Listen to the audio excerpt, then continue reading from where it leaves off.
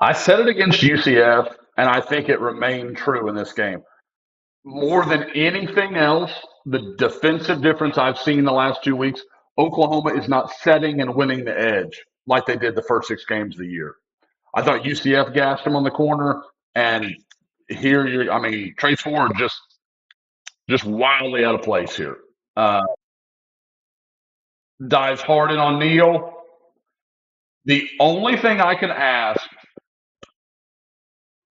and I don't think it's right, is if Dolby's got to be wider here. Like if Dolby's supposed to be more closer to the hash, because he's just frozen there for a second, and you can tell like Dolby's like, nope, Bean can fly.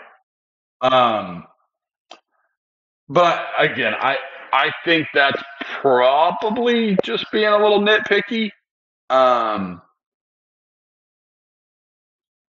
because I'm guessing he's got Neal in man responsibilities, and then once Neal is obviously not in a passing scenario, then Dolby, obviously becomes free and has different responsibilities.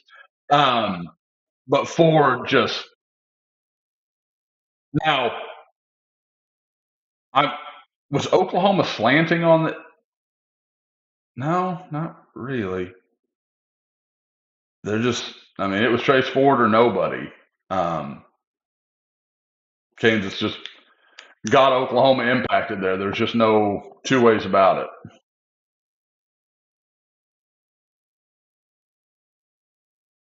Whew. Ugly, ugly, ugly, ugly.